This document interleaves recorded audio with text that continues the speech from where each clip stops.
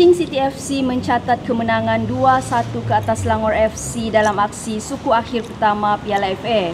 Bersama dengan saya, Jordan Mintah, penyerang Kuching City yang juga penjaring gol kemenangan pasukan tuan rumah. Hi Jordan. Hi. Kuching City managed to make a comeback to win against Selangor. Can you give a comment about the game? Yeah, actually I'm very proud of my boys and I'm so happy about this game. And we just follow what the coach taught us, and I think it helped us a lot in the game.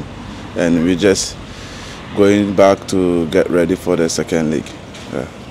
How do you feel about Kuching City getting the first win in home ground this season? Yeah, I'm very happy. I'm very happy.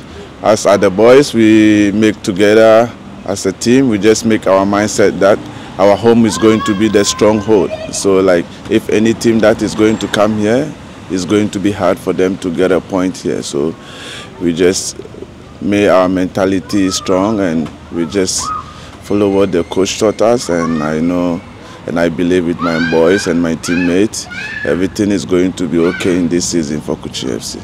Kuching City have 1 goal advantage in a return leg. How do you think the chance for Kuching City to get through to semi-final? Yeah, we have more chance. You can see we just follow what the coach wants us to play, and that is it. We just need to plan for the second leg. We need to really be more determination. We need to be more organization, help each other, and I believe we can qualify.